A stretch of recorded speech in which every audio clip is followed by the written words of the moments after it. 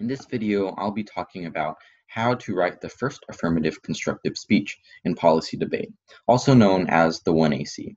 So at the beginning of every debate round, the affirmative team will always speak first, and they will read the 1AC. Yes, the 1AC is a pre-scripted speech that comes at the beginning of every debate round.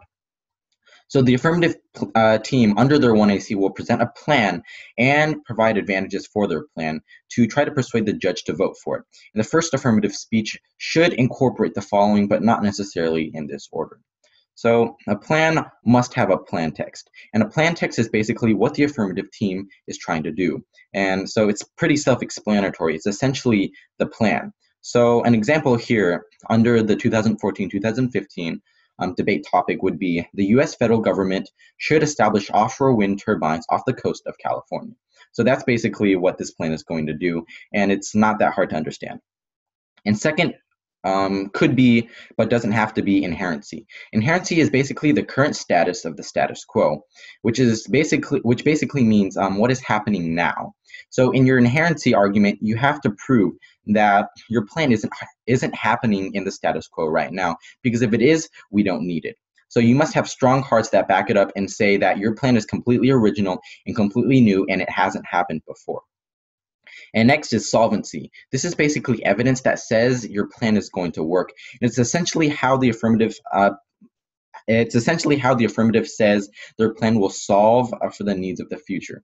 So another example for solvency would be offshore wind turbines will provide substantial renewable energy for decades. So we need strong solvency cards to back up our concepts that say whatever plan you're going to do is going to work.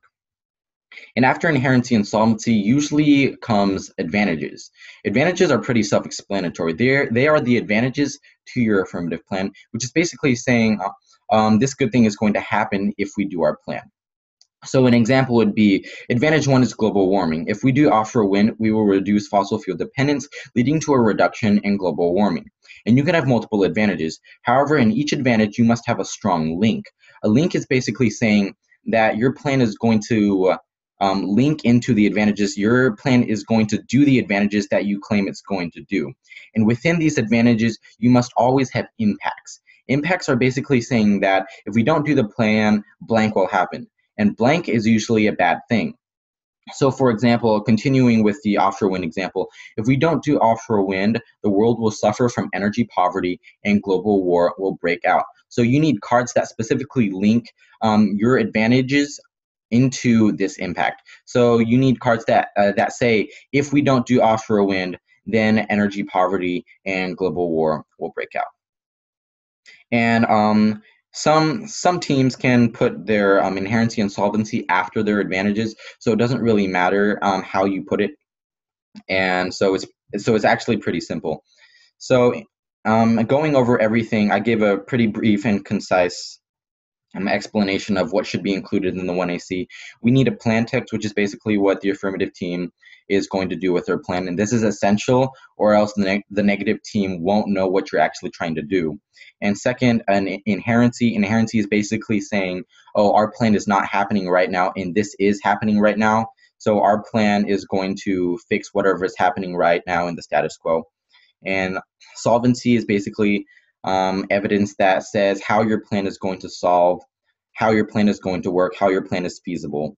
And finally, advantages. Advantages are pretty self-explanatory. They say that if we do our plan, these good things are going to happen. And under advantages, we need strong links that link into the impacts and link into other things. And impacts are basically bad things that will happen unless we do the affirmative plan. So in conclusion, I feel like that's a pretty concise, pretty short way of summarizing how the 1AC should work, and I hope this helped a lot. Thank you.